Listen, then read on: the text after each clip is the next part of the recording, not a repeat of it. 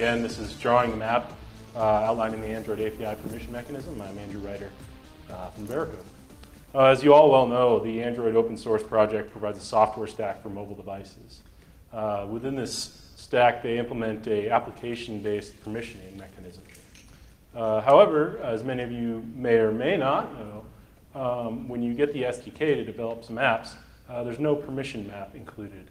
And by permission map, I mean something that will relate API calls to actually permissions that are required in order to successfully call those calls. And not having this map sort of has a number of effects that I see. And it increases sort of this notion of what is called a permissions gap, or the likelihood of a permissions gap. Also, it increases the possibility of failing the principle of least privilege, and also encourages the possibility of ill-conforming code. It is also sort of my opinion that not having a map increases this overall lack of clarity. With such a large project that Android is, it should be pretty plain and obvious as to what permissions are required for which API calls, and perhaps which API calls require a number of permissions, that kind of thing. So it's in my opinion that having a map would help avoid this permission gap problem, which I'll discuss. It would also help to follow the principle of least privilege that we all in security know well about. Thirdly, it will increase the dev and app security or an app analyst work time.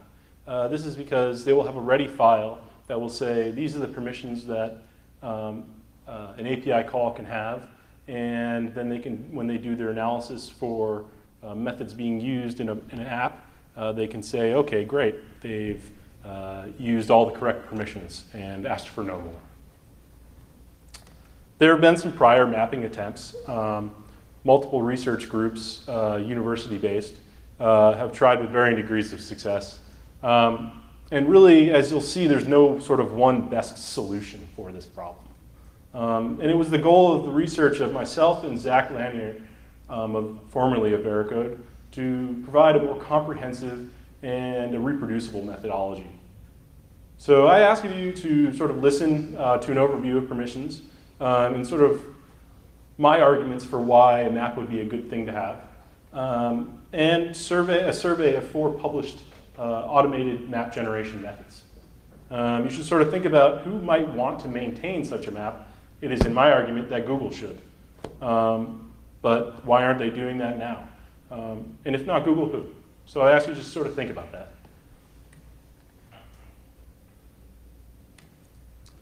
So the API permissions are what are considered at the application level. And this is sort of versus the Unix traditional user-based model. Now, granted, in this, there is some usages of groups and group IDs at the lower levels, but really this is just buried underneath the application schema. Furthermore, this is a fine-grained scoping permissions. That is, you have, say, read-write contacts, read-write bookmarks, that kind of thing, rather than saying, just a general personal information permission. But it actually breaks down further. And in this case, when we're talking about API calls, we're actually talking about like public methods in android.jar. And that's a generalization, but that's pretty much what we're talking about here. And in terms of permissions, they are just types, they're just strings. If you look at the Android manifest permission class, they're actually just static strings. There are some defined elsewhere, but that's how they're defined. And in this talk, in this research and talk, we're not dealing with intents, and we're not dealing with third-party permissions.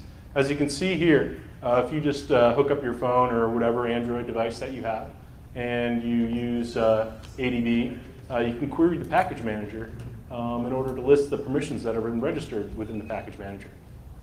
And for these, we're not dealing with them. We're just dealing with the core Android API. So in terms of the permissions lifecycle, you have the developer time. This is when developers writing an app, and they need to use some method from the API, and they say something related to Bluetooth administration. In order to successfully use that API call, they must actually add this Bluetooth admin permission to their Android manifest.xml. And the developer will compile their app and include this Android manifest.xml as deemed necessary. And the user will then attempt to install the application. Of course, this is just Instagram, just to show you the number of permissions that they're requesting. But the idea here is to say that it's install time granting. You accept all or you not install. That's really a key point. And when you accept these permissions and allow the package manager to proceed to install the application of choice, it'll register the app's terms in the system, as well as dealing with the group IDs for lower level checking. And then furthermore, in the permissions life, there's the runtime verification and validation of permissions. There's one thing to request permissions at install time, but permissions are actually verified at runtime. And they're verified using a handful of methods that are part of the API. The context object provides a few. Check calling permission, check permission. There's others, enforce calling permission. A number of others, there's about 8. Also, the package manager, as you might suspect, being the thing that deals with packages being installed, also provides such a method. This is check permission, you pass it a permission, you pass it a package name, it'll verify. In all the locations throughout the API in which you actually do verification of permissions at runtime are what we call permission enforcement points. In this case here, and this is typical, they'll attempt to verify that a permission is had by the calling process. And if it does not have that permission, it'll throw a security exception. That's the typical way to do it, but we'll see that that's not always how it is. And these permission enforcement points can be found throughout the API, but really what we see is that they're actually on the other side of the binder. That is, they're on the service side of the binder. The binder is like a lightweight RPC mechanism. It's a local RPC mechanism since it's all within your device, rather than going outbound to the internet or some other network. And you can see here, you have your application over there on the left, and it's using the Android API. And within the Android API, there's some proxies there for certain methods, such as Bluetooth, things of that nature. And what happens is that you'll call, say, a Bluetooth get name function, and it'll dispatch a call into the binder and asynchronously get picked up by the Bluetooth service and actually execute that call. And during that execution of the call, it will actually contain a permission enforcement point. And so it's there where it's checking the calling permission and verifying that this app over there was given the Bluetooth permission, something of that nature. So we can actually see this in code. We have the local side of Bluetooth adapter.getName. And you can see that actually there's this, inside of it, there's this return mservice.getName. And this is the call, the dispatch call to the binder. And then we have the service side of the Bluetooth, namely Bluetooth service. And it actually does the context classes enforce calling or self-permission, and it attempts to check it against the Bluetooth permission. And upon success, this will return the get property name. Upon failure, it'll actually be throwing a security exception internally. Aside from the PEPs, there's actually lower level enforcement that occurs, and this is at a Unix group level. When you say okay to accepting the internet permission, for example with JavaNet socket and the need for inet address, you're actually also putting that application into the inet group. And so what happens is with the socket support, it's actually wrapped around the native code.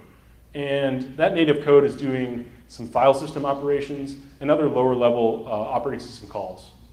And here, these actions on the file system and other operating system calls will actually need certain group permissions in order to be called successfully. And so this is why, your activity or app, when it's running, will actually have the effective group ID of INET when it's trying to access sockets and stuff of that nature. You can see sort of the ugliness of the native code if you look at the libcore code that's listed there. And you can see all the mappings of Android permissions to group values if you look at the source tree and look at framework-based data, etc., platform.xml. And so let's do sort of a basic example of a case of where you need permission and the failure versus success. So here I have an onCreate method, which is part of an activity. And basically, I get a handle to the Bluetooth adapter, and I am just attempting to call getName. This getName method requires the Bluetooth permission. Say if I did not provide it, I would get this mess of errors. You'll see, I know this is kind of hard to see, but you'll see here the Java lang security exception, need Bluetooth permission, neither user, blah, nor current process has Android permission Bluetooth. This is the security exception that's thrown on the binder service side. And then it'll actually come back and you'll get another exception, Java lang runtime exception, unable to start activity, blah, blah, blah, Java lang security exception. So you get kind of like a double fault almost, so to speak. Now, if we did have the permission in the Android manifest XML, then we would just have things succeed. If you recall the code here, I just log out to logcat with a name that gets returned. Great.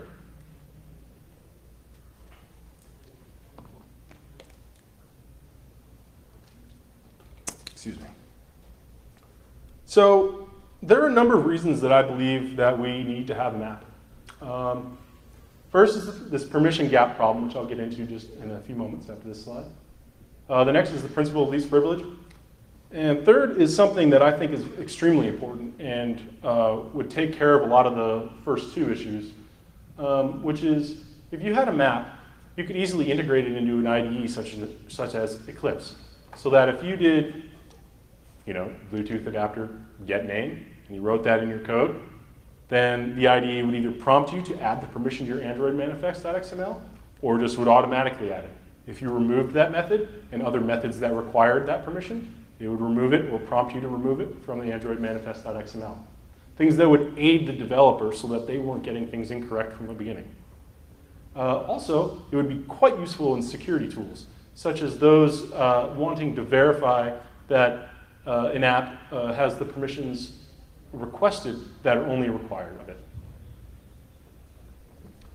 If you look at the Black Hat 2012 talk that Zach Lanier and I did, we presented some examples of incorrect documentation and misleading documentation, which also is a good reason for why we want to have a map. If the docs aren't correct, at least something other than that should be a basis for reality. Documentation is well known to all of us to not always be correct, and so why should we be relying on it for something that's so important to a system? I mean, as we all know, security is important. So if we're telling people lies about what permissions are required for what, then we're not really helping the situation. These other two are quite obvious. So the permission gap problem. Any situation arising when the permissions requested by an application being installed do not match the permissions required by the application being installed. And I sort of like to think about this set theoretically. Let A be an Android app, let P of A be the set of permissions required, P of A be the set of permissions requested in Android manifest.xml of the app A, and P star A be the set of permissions required by app A to run successfully. And as notation, let P1, P2, blah, blah, blah, just be permissions within the system. So essentially, there's 4 granting cases associated with this gap problem. First is the ideal case, in which all of the permissions requested are the exact same as those required by the app to run successfully. You can just verify this by doing commutative set theoretic complement and verify that they both are the null set. The next case, second case, is the overgranting case, which is the most worrisome. And this is when P of A, the app requesting permissions, actually results in having more permissions requested than are actually required. And this is a security issue, which we'll talk about further. Thirdly is undergranting, which is the opposite. Your app doesn't request the permissions required to run successfully the methods used in it. And the fourth, you can have both issues at the same time, and that's just overall mess. So the undergranting case, which is, I would argue, less issue with security, maybe not, but somewhat, is the basic issue here is usability. If I can't call Bluetooth get names and have it returned successfully, then there's a deficiency in my code. You know, I'm expecting to have that get name to build up and use it for something. But if I can't actually get the name, then, well, there's a problem there, usability. And this often leads to what I call chaotic permission adding. And it's basically where a developer is sitting there and they're like, I need to get this code working. Let me get this code working and let me just add every permission under the sun. You know, Bluetooth admin, you know, everything. Access, find location, you know, whatever, just to make sure that the code works and it's usable. And this sort of leads to this overgranting gap, or can. And overgranting, as I had described it set theoretically, is a clear failure of the principle of least privilege. Obviously, you're asking for more permissions than you even need, and so that's quite obvious. And the basic sort of security implications that you might want to think about is, say you're using a third-party library such as an ad library, and your game app requests internet, camera, and read contacts. You have some advertising library that you're using, and in reality, this get and load advert method will actually download some image that you can load and put into your app screen, right? But it notices that you have the camera and read contacts permission. So it's actually going to also, while you're doing the get and load advert, it's also going to do harvest contacts for spam and take pick and send. Now, the thing is that your game, in this case, in this scenario that I'm presenting, your game did not actually need camera or read contacts. You just happened to have them there, perhaps by copying another project or other. And what this does is it actually allows them to do some evil, right? And that's kind of hidden underneath what their goal is, which is get and load advert. So obviously, you would want to remove the camera and read contacts issue. Now, if we go back to this, some of the other security implications, I want to point you to this last one, this using other processes privileges. Some interesting work from Adrian Porter-Felt. The paper is listed in the references page, but I highly recommend it. Furthermore, for other permission gaps, the permission gap can occur in the case of copying or pasting old or third-party project. Basically, you know, when I'm writing an app, I always just copy. Usually, I just copy and paste something from before because I usually don't like to use Eclipse. I just like to, you know, use Ant and the command line, stuff like that. So it's easier for me just to copy and paste. And I just wanted to remind you of principle of least privilege. You all know it very well. But you know, the idea is that you must be able to, the app should only be able to access the information and resources that are necessary for basically allowing it to run in a legitimate manner. The map, as I argue, can achieve in this. But this now makes me wonder why there is no map. Well, Google, after having talked to their security team, or the Android security team, deems this a low priority. I'm sure they have plenty of number of other issues on their plate, but they say that this is, you know, not one with high priority.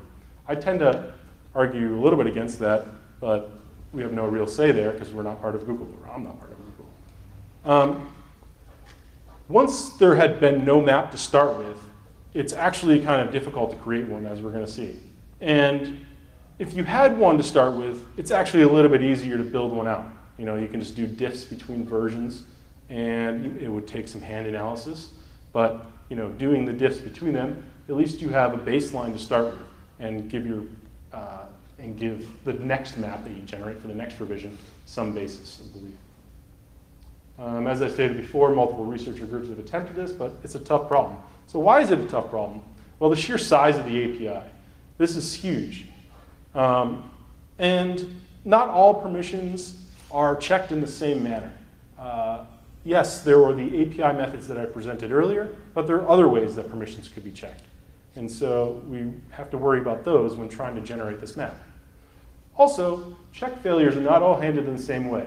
If I were to do a dynamic method for generating this map, I would have to do some log analysis, and with inconsistent logs, well, that's going to be a problem for basing assumption in a tool to actually harvest the permissions out of those logs. And then obviously it's a moving target. You know, pushing out new API revisions, you know, you're going to have to regenerate a map. There's going to have to be a team or somebody that's always going to be focused on generating this new map. And the last one here is the most important one for everybody, I think, is that there's no kind of ground truth to really test your map to be correct. If there was something that you could say, is my map correct compared to this thing? Well, you'd already have the map. The only way to actually verify things is to know you have good test cases with valid arguments that should run, and then actually run them and verify things work. So in terms of numbers, look at this. The numbers of permissions over API calls, or sorry, over API revisions is ever increasing. Strongly linear, and if we sort of project out to Rev 30, there's going to be over 150 permissions. That's quite a lot, and quite a lot of fine-grainedness and subsystems to be thinking about.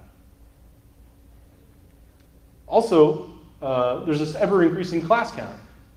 There's, you know, was it Rev 10 added NFC and things of that nature. So as more hardware comes out, there's going to be the need for more classes to support that hardware, and therefore more code to analyze. And to really sort of emphasize this is the number of methods that we have here. The blue is actually methods plus constructors, and the red is just methods alone. But you know, if you look at this and you project out to Rev 30, you've got about 36,000 methods that you're going to have to analyze. And then think about different arguments if you're doing it dynamically. Relating to this check analysis issue, say you're doing static analysis to attempt to generate this map. Well, first of all, you have to get a grip on all the API methods, such as those in the context class, and that provided by the package manager, and get a grip on those. And so there's a few there that you need to worry about. But then you also have to worry about these edge cases. Basically, as I told you before, permissions are just strings in Java. And so what can happen is this case here, where they would do this service info object requested from the package manager, and they just do a dot equals to compare this bind wallpaper string to the string that gets returned from SI permission. So that's not like your standard PET pointer. It's non-standard, non-conforming to the API. And then lastly, in terms of check analysis, if you have group ID enforcement, there is no check permission call. It's done by the OS and then gets returned up when you hit an error upon verification time. And so, you know, how are you supposed to look for that? Also, other complications. Since these are just strings that we're dealing with, one, in the API code, could conceivably define a local string that's just Android permission, Android manifest permission, Bluetooth, and pass that as an argument to the check permission function. So your code, your analysis code, actually has to be aware of local variables and keeping track of those, not just actual method calls and analyzing the arguments to that. Another real big concern with these check issues is the fact that some API methods logically have multiple permissions that can be associated with them. And they'll be associated in and or ways. Meaning, if you have the bind wallpaper or the read context permission, you can do something. Or you might need both. And in this case, it's hard with dynamic analysis because you might only test the code to a point where it will return failure on one of the verification points. And so you'll believe that the only permission required for this API call is the one that you first triggered the security exception on. Whereas maybe there's another layer or another layer or two there that you need to get past in order to recognize all of the permissions required. Furthermore, with dynamic analysis is the log message inconsistency. The top, we have a fairly standard output where they have thrown a security exception, and we saw this before with the Bluetooth example.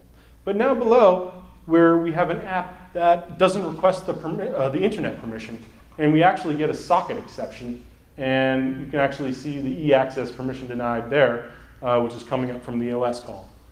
And these are totally different from each other. They're totally dissimilar.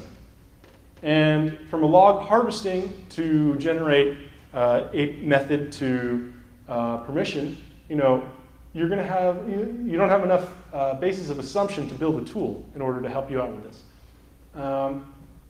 Also, a very key important difference is that at least in the Bluetooth case, they're telling you the permission that you need. But here, they're not even telling you. In the bottom case, they're not telling you at all that you need the internet permission, and that's really what you need. And again, in terms of difficulty with results analysis, there's no ground truth. So really what you have to do is say other people that are generating maps, other researchers out there that are generating maps, let's compare them. Let's see how, what our beliefs are together. And if there are differences, maybe hash those out or not. But the problem with this is that they're not all correct. Each method for generating their maps has shortcomings and fallbacks, and if you can't rely on the correctness of them, and you have something incorrect in your map, and you're validating them together, well, they're just double validated and bad permission mapping. So it's a problem. We'll talk about this dynamic side product later. So these numbers of reasons that I went through, the check analysis, the log analysis issues, the numbers problem, is basically why there have been multiple solution attempts to this.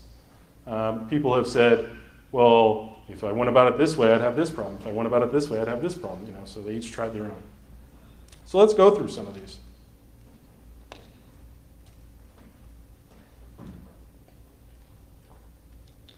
I list these in chronological order according to published date because I'm not trying to give preference to anyone.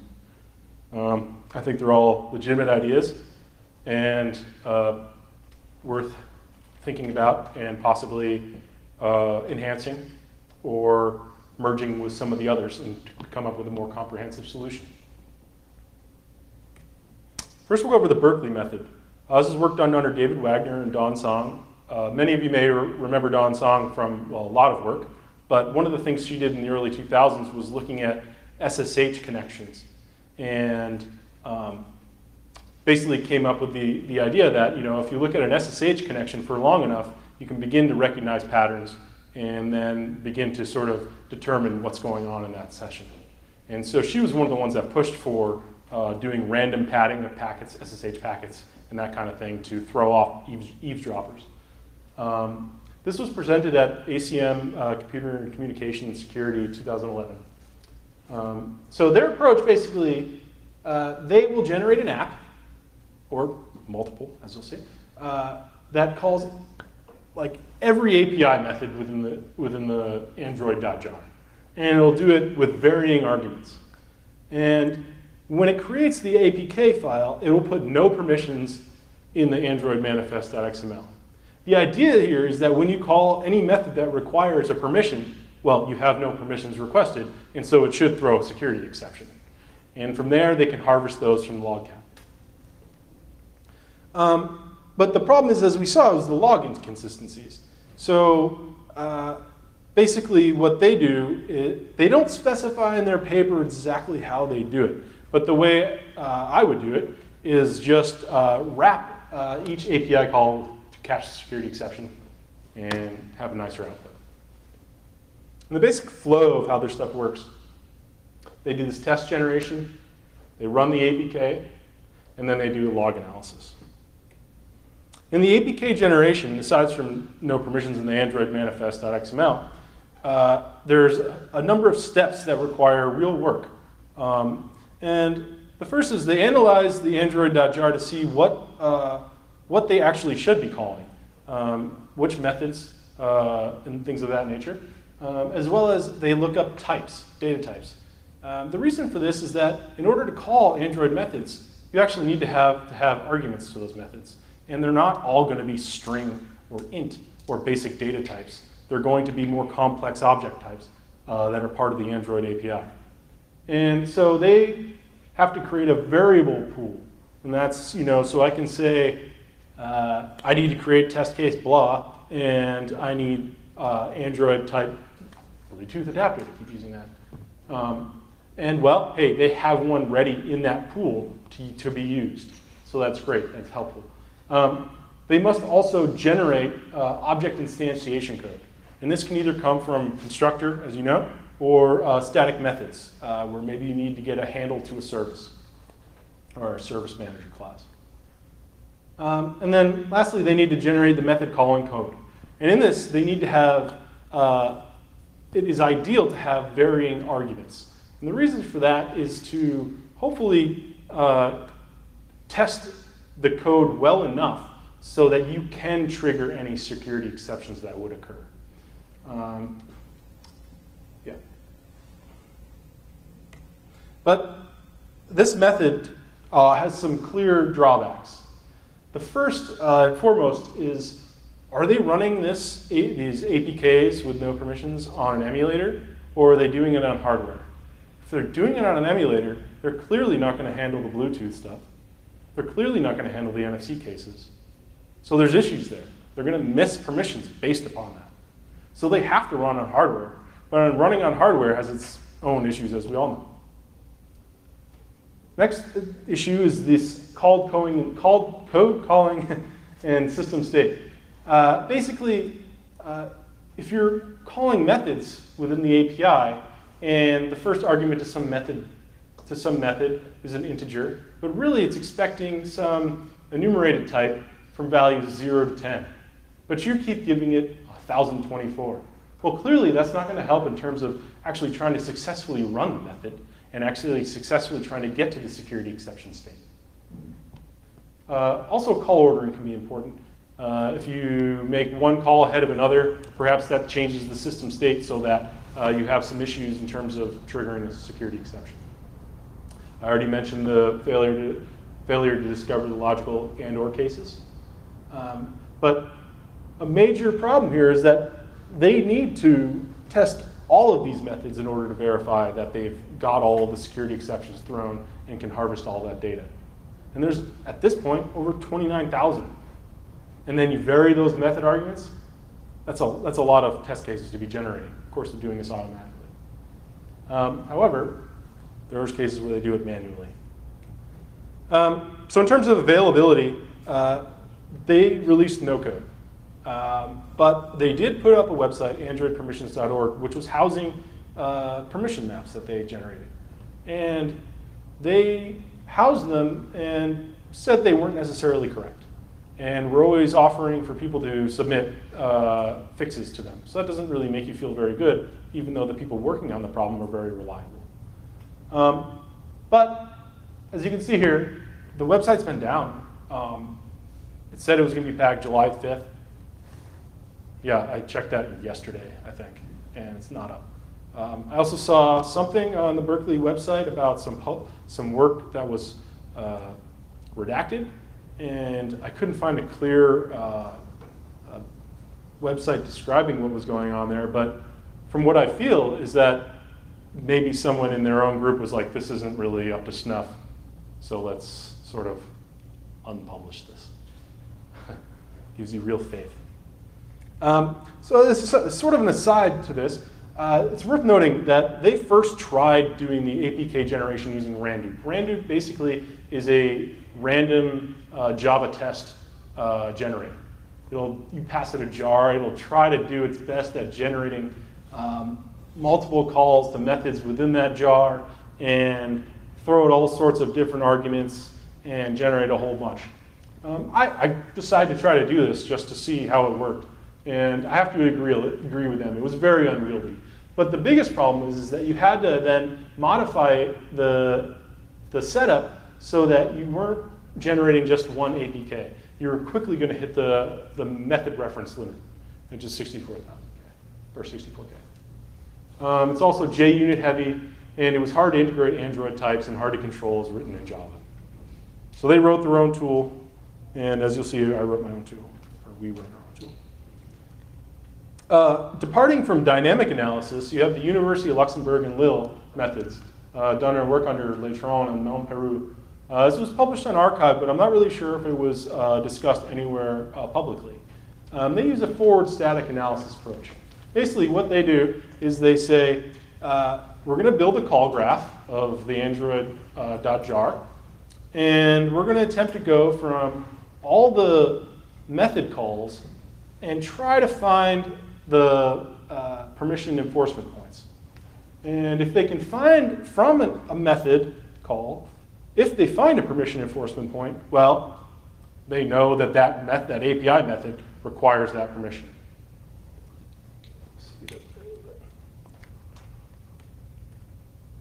And so, sort of a flow graph of what they do. So for each class I, for each method K, go through this whole step of iterating through the tree generated by the entry point that is method K. And they're using this library called Soot, which is an optimization framework. It can be used on Java source, jars, or intermediate representations. The main issues to note is that they must iterate through all the API calls like the dynamic did. The call graph is extremely heavy. And they do not get to the lower level group checks. And it's not clear as to how they mark PEPs in their tree. There's no code available, and they don't release any maps for analysis. The work done by Zach Lanier and myself was in the spring of 2002, and basically it's a hybrid static and dynamic approach. We use source analysis to get a baseline map, and then we generate all these APKs with no permissions in manifest.xml, and try to run that and harvest the logs in order to determine what we had missed from our static analysis approach. In our backward static analysis approach, we basically take a look at each PEP point, and then using the tool cscope, which we've modified to better handle Java and the interface description language from Android, and we say, find this symbol, which basically means find all the points in the tree where there's a permission enforcement point. Then we go through each one of those permission enforcement points, and we attempt to find all the methods calling that. Check all those methods. Are any of them API methods? If they are, great, add them to the map. If they're not, continue. Find out which methods are calling that method that isn't an API call. Are any of those API methods? Continue the process out to the graph's edge based from the PEP start. And the thing is it's a lightweight call graph.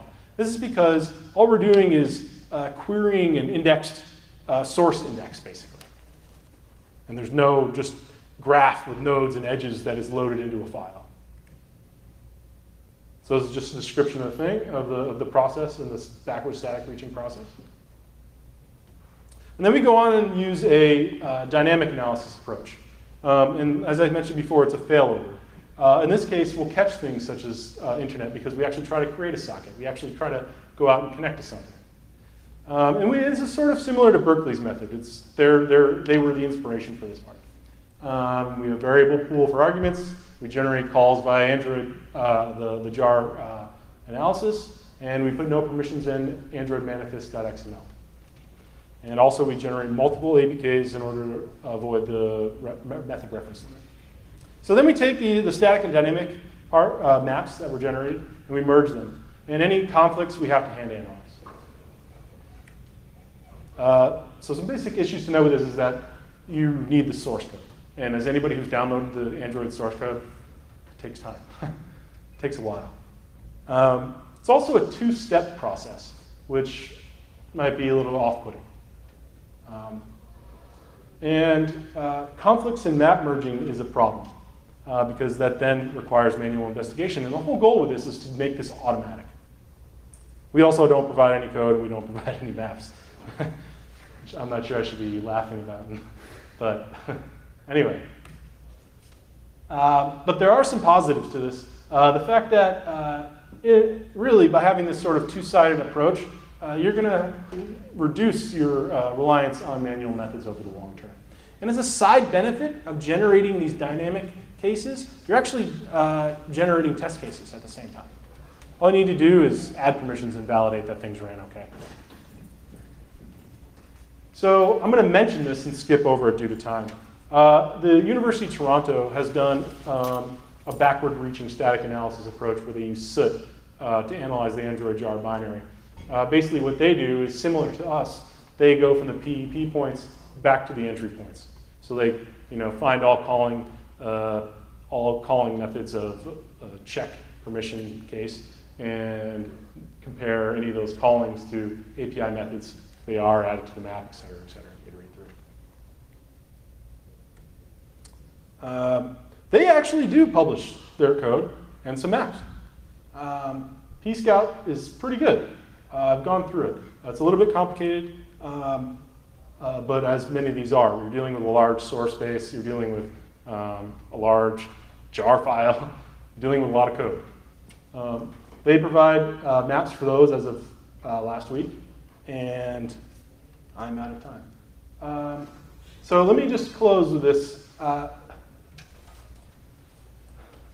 Dynamic approach to this problem, there's a lot of issues. There's long-term manual work required, and increased failure to find permission mappings. But with the static methods, it's a little bit more reliable, but there is some manual work in terms of patching the call graph for the binder, need to handle group permission cases, such as internet, and yeah. But the last benefit of the dynamic is that you get these validation test cases for free. So as you can see, it's a mixed bag, right? There are some positives, there are some negatives. Each requires a little bit of manual. Each has its good automagically map generation part, but there is always some work. Let me just finish with this. So these two things are the most important part, in my opinion. So what is the solution? Either Google or a stable third-party organization is going to maintain this map. They're going to have to invest in creating the old maps that are valid and mandate that each SDK release has a map. I believe it should just be in the platform's Android Rev map directory. It should look something like this. You have the permission call on the left, and then the API call on the left, and then the permission on the right. Flat file, easily to grep. You can diff it between different versions, that kind of thing. But it's still an open problem. All maps are generated, validated, made public, and funds are there. Until that happens, we're not going to have a real solution to this problem. References are available if you look at the slides online, and thank you. I apologize for running out of time.